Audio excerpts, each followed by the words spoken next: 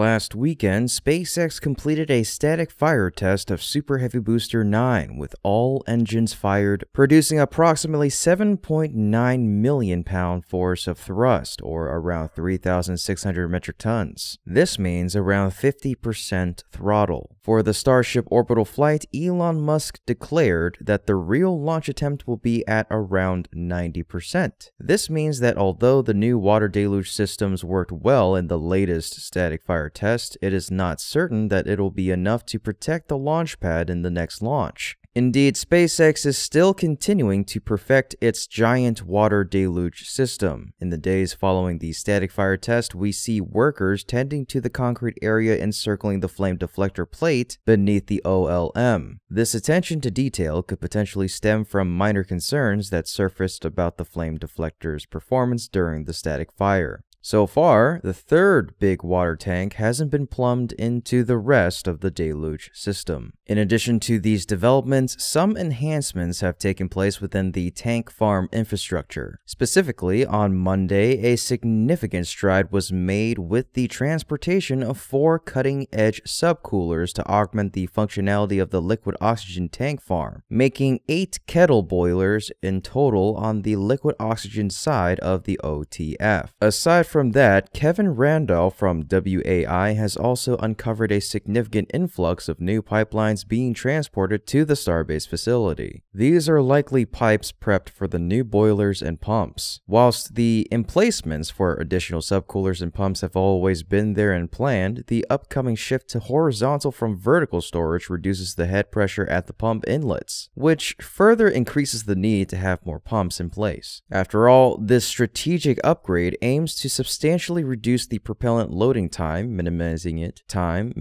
from the previous 90 minutes to an estimated 45. This refinement in the propellant loading process is anticipated to contribute to the overall efficiency and agility of operations, ultimately leading to more streamlined launch procedures. Getting ready for the next Starship flight, Elon Musk tweeted recently. Hopefully it'll come soon, but SpaceX still has a long way to go before it does. SpaceX still has multiple hurdles to clear ahead of the second test flight, including approval from the Federal Aviation Administration. There are also lawsuits currently pending against SpaceX from environmental groups, but it's unknown if those would prevent a flight. Do you think there's a chance we could see a test flight in September? In any case, while SpaceX prepares for Starship's second flight, the company is concurrently gearing up for subsequent flights involving multiple vehicles in progression at the production site. Booster 12 is almost fully stacked in the Mega Bay, with the methane tank installed this week. Ship 29 is now receiving the remaining of its TPS tiles between its sections. Ship 28 is likely to be a vessel that embodies even greater advancements compared to Ship 25. Meanwhile, Mega Bay 2 just also received more parts of the internal staircase. In essence, these simultaneous endeavors reflect SpaceX's commitment to not only perfecting the execution of Starship's second flight, but also establishing an infrastructure and workflow that can seamlessly accommodate multiple vehicles at various stages of production, propelling the company's ambitious goals even further. In another piece of noteworthy news, astronauts aboard a SpaceX Crew Dragon capsule docked Sunday at the International Space Station. This concludes a one-day trip to rendezvous with the orbiting laboratory after launching from Florida. SpaceX's CEO Elon Musk chimed in briefly on the successful launch, reposting a video of the docking and adding a unique piece of insight. "Dragon docks with the space station," he said. "Strange to think that they're both traveling at around 25 times speed of sound." Thank you so much. I have to keep reminding myself this is not just a dream. Crew 7 Commander Jasmine Mockbelly of NASA radioed to SpaceX Mission Control after the successful docking. This is the first step of the journey. The real mission begins now on board the International Space Station. We have a lot of exciting work ahead of us that we look forward to. Crew 7 pilot Andreas Mogensen of the European Space Agency radioed SpaceX.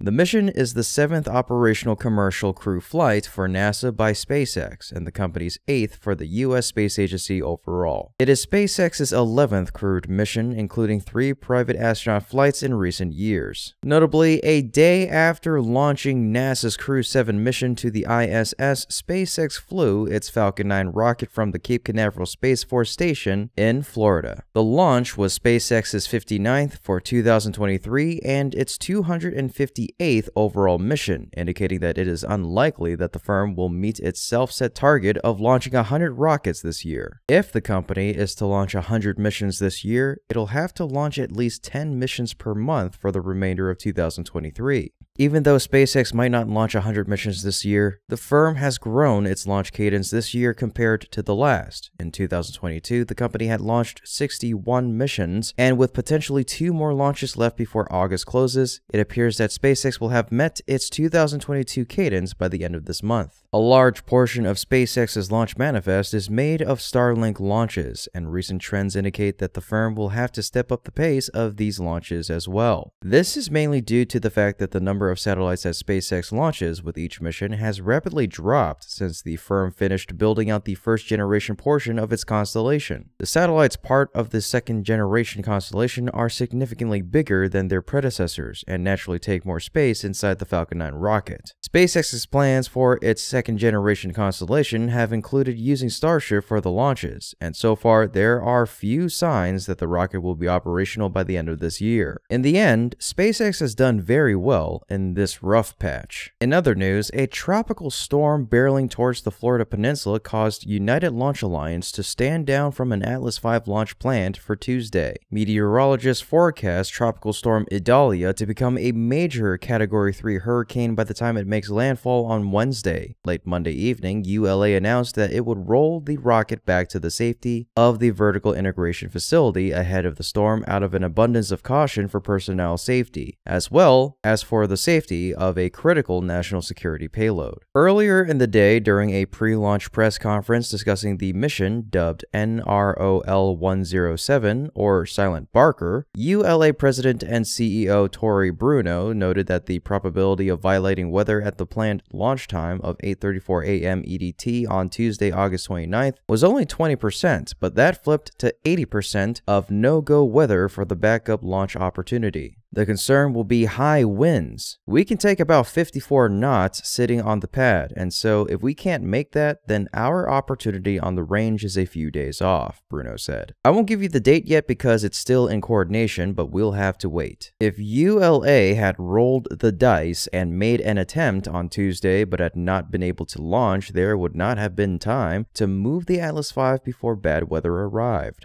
The Silent Barker mission will send a satellite to geostationary orbit on behalf of the National Reconnaissance Office and in partnership with the U.S. Space Systems Command, part of the U.S. Space Force. During Monday morning's press event, NRO Director Christopher Skulls described it as a watchdog to track other satellites in the GEO space. You've heard about communications satellites moving from one location to another to provide better coverage for other areas. Certainly, we want to be able to see that, so we know what is going on in that area, Skulls said. But we also want to know if there is something going on that is unexpected or shouldn't be going on that could potentially represent a threat to a high-value asset, either ours or one of our allies. The secret mission is in collaboration between the Space Force and the NRO to meet space protection goals from the Department of Defense and intelligence community. Silent Barker is designed to detect and track objects in space while also allowing satellite operators to search for objects from Earth. And that's all, folks. If you want to support our channel and get access to exclusive content, please consider becoming a patron by clicking the link in the description below. We appreciate your generosity and your passion for space exploration. As always, this is Kevin from Great SpaceX, and until next time, keep looking up.